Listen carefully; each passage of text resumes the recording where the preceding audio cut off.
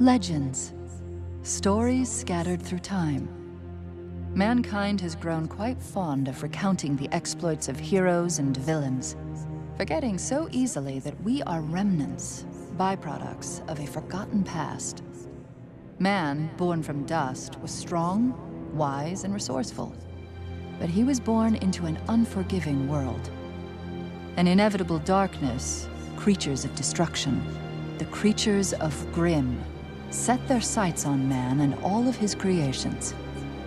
These forces clashed, and it seemed the darkness was intent on returning man's brief existence to the void. However, even the smallest spark of hope is enough to ignite change. And in time, man's passion, resourcefulness, and ingenuity led them to the tools that would help even the odds. This power was appropriately named dust. Nature's wrath in hand, man lit their way through the darkness. And in the shadow's absence came strength, civilization, and most importantly, life. But even the most brilliant lights eventually flicker and die. And when they are gone, darkness will return.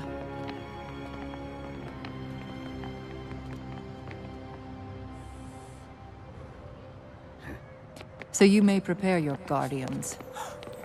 Build your monuments to a so-called free world. But take heed. There will be no victory in strength.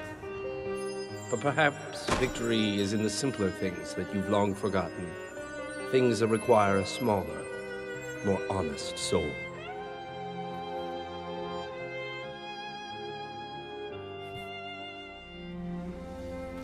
A smaller, more honest soul. It's true that a simple spark can ignite hope, breathe fire into the hearts of the weary. The ability to derive strength from hope is undoubtedly mankind's greatest attribute. Which is why I will focus all of my power to snuff it out. How does it feel, knowing that all of your time and effort has been for nothing? That your guardians have failed you? That everything you've built will be torn down before your very eyes? Your faith in mankind was not misplaced. When banded together, unified by a common enemy, they are a noticeable threat. But divide them. Place doubt into their minds, and any semblance of power they once had will wash away. Of course, they won't realize it at first. Like you, they'll cling to their fleeting hope, their aspirations. But this was merely the first move.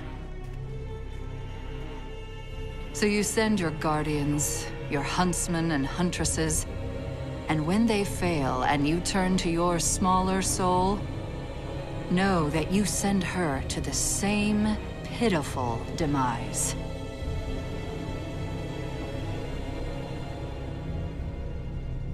This is the beginning of the end, Ozpin.